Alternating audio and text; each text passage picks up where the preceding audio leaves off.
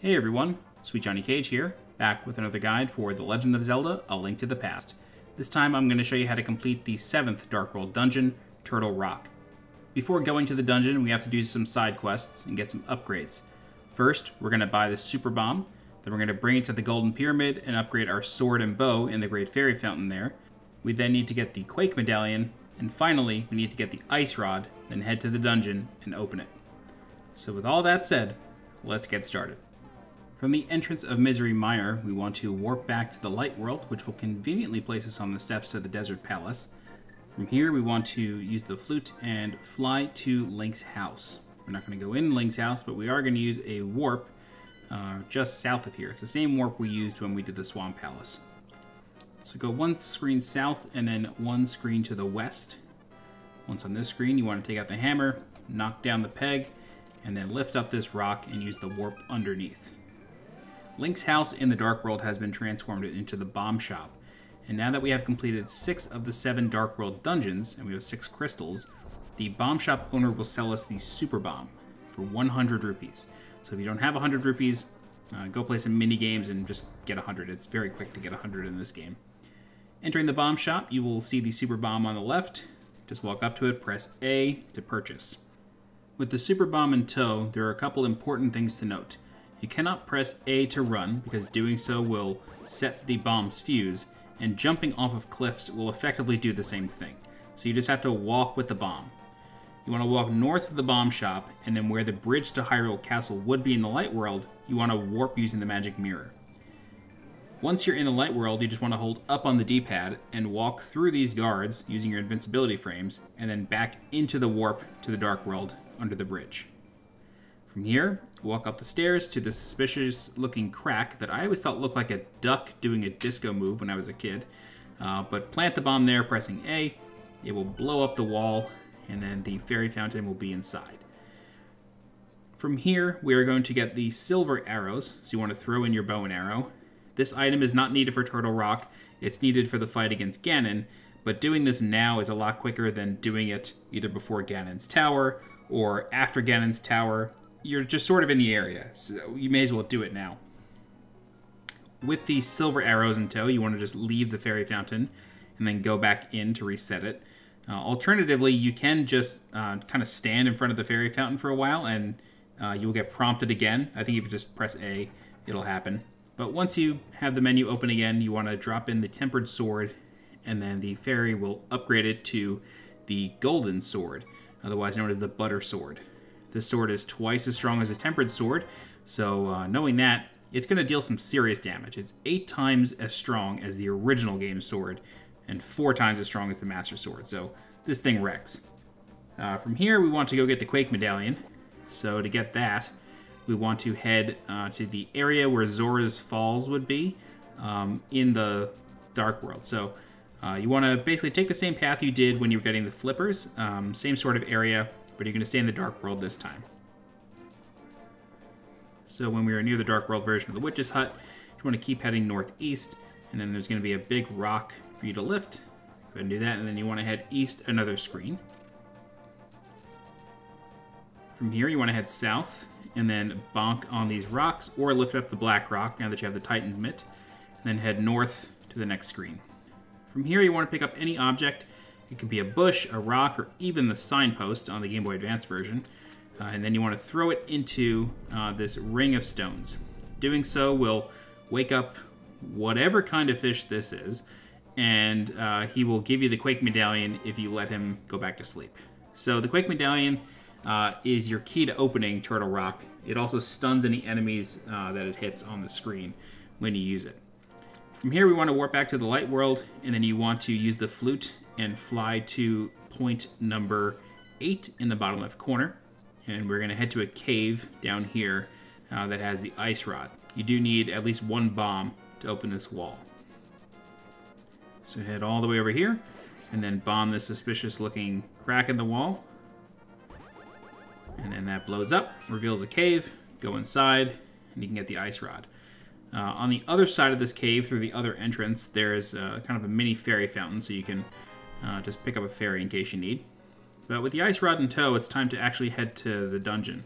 So you want to exit the cave and then play the flute and head to Death Mountain. So once the duck picks you up, go to warp point number 1, and you want to head up towards where you would start making your way towards the Tower of Hera, but we're going to take an alternate path. There's a couple ways to do this. You can either just go to the Tower of Hera and then keep walking to the east and cross a bridge and go to that sort of area up there. We're going to get there a bit quicker using this pathway over here. There's a cave that you can go into, and you just walk through 2 rooms and it brings you to the top of the mountain immediately, so it's a little bit faster. So it's this cave entrance all the way over here in the bottom right corner. Right here. Alright, so once you're here, you want to go up this staircase. Be careful not to fall in the pit on the right. That'll drop you down below. You don't want to do that. I'm going to kill these mini Moldorms, and then exit, and you're now at the top of the mountain. Just like that. Super fast. There is a fairy under this pile of rocks, so we'll go ahead and grab that, but I think we're going to take some damage. Yep. Like clockwork. It always happens. So on this screen, we need to lift up the black and green stone and then start knocking down the pegs in a particular order in order to reveal a warp point. In the Game Boy Advance version of this game, if you activate this warp point and then use it once and then go back to the light world, you will be given a 9th warp point when you use the flute to this particular area. Only available in the Game Boy Advance version. I really wish it was in the SNES version because it would allow you to get pretty much anywhere in the world a lot faster, especially if you have to kind of go back to this area for any reason. It was a great idea to add it. Once you're on top of Turtle Rock, you want to use the Quake Medallion on the pedestal. That will give you the entrance, and then you can head on in. Once you are inside the dungeon, you want to take out the Cane of Samaria, and then you want to use it on this question mark here to build a platform, pick up the magic decanter, and then ride the platform to the north. Make a platform here, and then ride this to the east and then north, and then stop at this second doorway. From here, we're going to have to do a couple things. We're going to put a platform down, then we're going to light all 4 torches, but you have to make it back to the platform and go through the door to the north before time runs out, before the torches start to go out.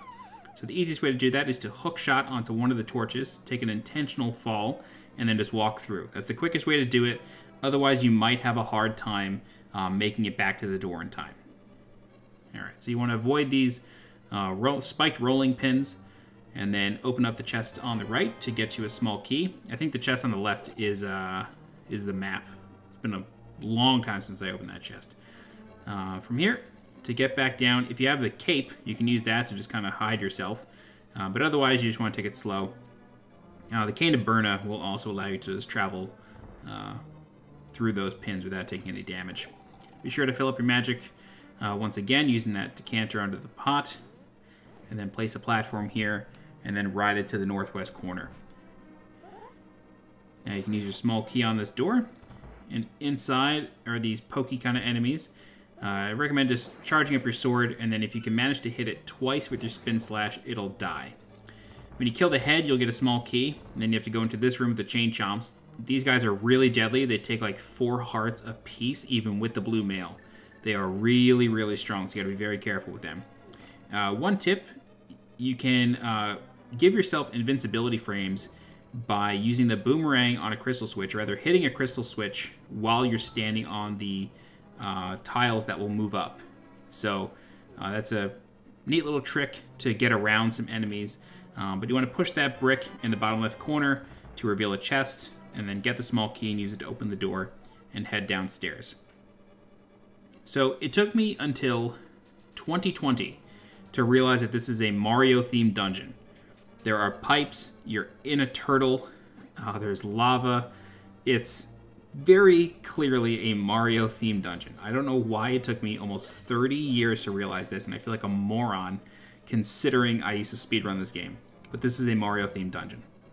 In this room here, you want to take the bottom pipe, or the pipe on the right, and then follow that path, and then hit this crystal switch, and you want to kill the pokey enemy in here. Be careful of the pinwheel. We're going to get transformed into a bunny. It's not a big deal. You can either wait it out or just take an intentional hit, and you'll transform back. But you want to kill this enemy, and it's going to give you a small key again The Pokies can drop a lot of things, so if you can manage to just hit it like individually, like just slash it once, let the piece fly off, hit it again, let that fly off, you'll get 4 drops. So follow that pipe to get the big key and then head back the way you came. The drops from the Pokies can be an 8-pack of bombs, just like you saw. It can be a fairy, a heart, full magic refill, can really almost be anything in the game. So if you're running low on stuff, just kill those slowly, and chances are you'll get some good refills. Alright, so heading back to the first pipe we went into, you want to now head into the second pipe. And then from here, you want to go south. You want to kill the 2 Pokies in here. Just like that. Yeah, see, 10 arrows, 20 rupees, a fairy. It's great stuff. Head into the south door, and then you want to take out the bombs, go left, and then bomb this crack in the wall. And what I'm going to do here is something that I normally never do, but because this is so deep in the dungeon, and chances are you're like me, you 100% these games, you might be missing a heart piece at this point. And the way you get it is by standing here and warping to the light world. And you will now be able to get to this platform that you could not get in any other way. Once you're in here, you want to kill the 4 mimics. You can shoot arrows over the railing, but otherwise you can just hit them with your sword and make quick work of them. Knock down the peg, and then open this chest for a heart piece. Normally, I do not show how to get like additional heart pieces or, you know, big upgrades that aren't necessarily necessary, but I just feel that it's a Turtle Rock walkthrough, and the only way to get that heart piece is through Turtle Rock. And I feel like I'd be cheating you if I didn't tell you how to get it, so that's how you get it. Once you're back in the dungeon, you want to open the chest for the mirror shield. This will allow you to block beams coming from those eyelid enemies that are in the wall, so very, very big upgrade. Using the big key, you can open this door now and head into the final pipe in this big pipe room. Exit, and then you can just run into this wall here or use a bomb to open it. And then from here, you want to use or get some invincibility frames from the switches, or the tiles rather, from the switch. Open the chest for a key, hit the crystal switch one more time, and then head downstairs using the key. We're going to go into a very dark room. You need to follow a specific path, 2 specific paths actually. So you want to go down, sorry, I messed that up. You want to go down the first time, follow this path, and then go down the second time.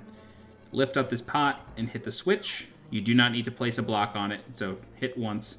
Go up, right, down, left, left again, and then you'll go to the end.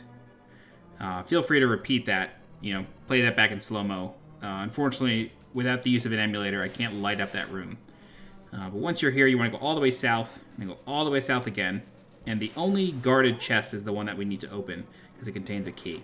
So go ahead and kill this enemy, and then you can walk sideways using your charged sword to block that sideways, and then do the same thing to go back. Then just walk up a little bit to get out of aggro range, and then run all the way back up. Alright. I always fall in that hole. I don't know how I always manage to do that, but I do. Using the key, you can go to this last big room. If you have the red boomerang at this stage, it's very handy, because like these crystal switches, you gotta be kind of far away from them when you need to hit them. So if you have magic powder, use it to transform the bad fairies. You know, really, really helpful to do that. They turn into regular fairies. Alright, so go ahead and kill that, refill your magic, although there's another magic refill in the next room. But head downstairs, and then create a platform here, and don't forget to refill your magic meter after you do so. There's a magic pickup right there, as well as a heart. And then take this final platform to the boss, which is Trinex. Trinex, like the name implies, has 3 heads or 3 necks. There's a red one and a blue one. The red one you want to hit with the ice rod, and then slash with the butter sword 3 times to kill that head. And while it's blowing up, you cannot access the pause menu. So just pause, take out the fire rod, and then hit the ice head 3 times to kill that. The boss will somehow blow up its entire shell 1,000 times and live, but then a snake comes out similar to Moldorm, although this is a lot easier, and you just need to hit the middle of it. It's the flashing ball, You gotta hit that 3 times with the butter sword, and the boss dies. Like I mentioned, you cannot pause while the heads are exploding. So what you are better off doing is shooting the ice rod, pausing, bringing out the fire rod, hitting the ice head or the fire head 3 times, and then while that's exploding, just go right over to the ice head, hit it with the fire rod since you already have it out, and then kill that one. If you wait too long, each head can put out a trail of either fire or ice. The fire goes away, but the ice does not. The ice trails transform the floor into an ice skating rink and make this fight a lot harder than it needs to be. So be sure to kill the heads very quickly. But that's it. That's Turtle Rock. That is effectively the last dungeon in the Dark World before Ganon's Tower. This is the 7th and final crystal, and from here, it's just the end game. If you have any questions, please feel free to leave a comment. I'll do my best to help you out. You can also join the community Discord server. The link for that is in the video description below. If you're looking for more guides for The Legend of Zelda, A Link to the Past, please subscribe to the channel so you get alerted when new guides go live. If you're interested in supporting the channel monetarily, please consider becoming a channel member by clicking the blue join button below this video. Don't forget to follow me on Twitter and on Twitch, and as always, I'm SweetJohnnyCage. Thanks so much for watching, and I'll see you next time. Bye-bye.